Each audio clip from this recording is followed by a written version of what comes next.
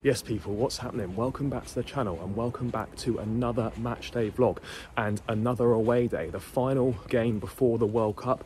Newcastle versus Chelsea, St James's Park. I'm making my way to the station now to head up north. It's going to be a tricky task for Graham Potter's Blues today.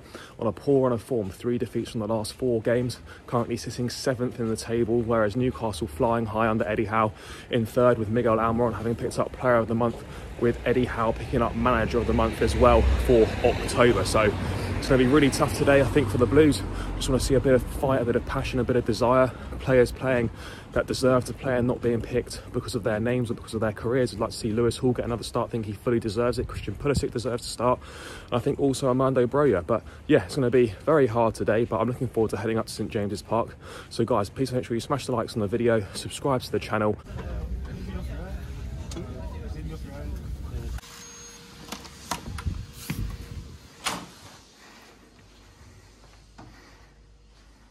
Touchdown Newcastle, just arrived, checked into the hotel, time to make my way down to St James's Park. So guys, I'll catch you at the stadium up the Chels.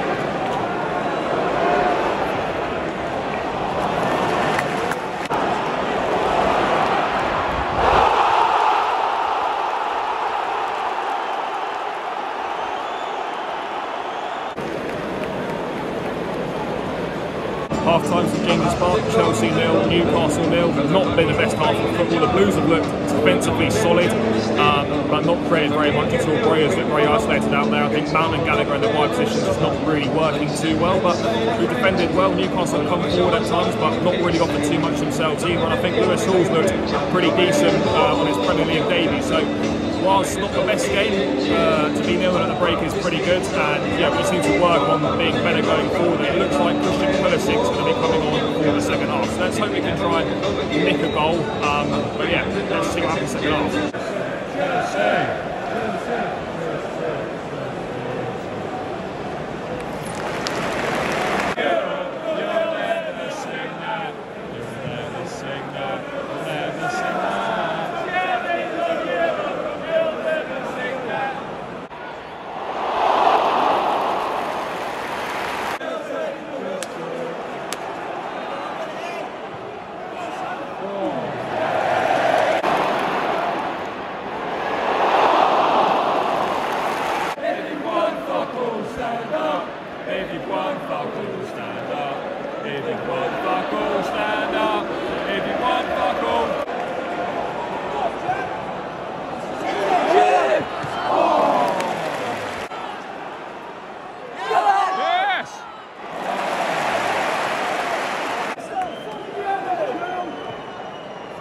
Shit corner.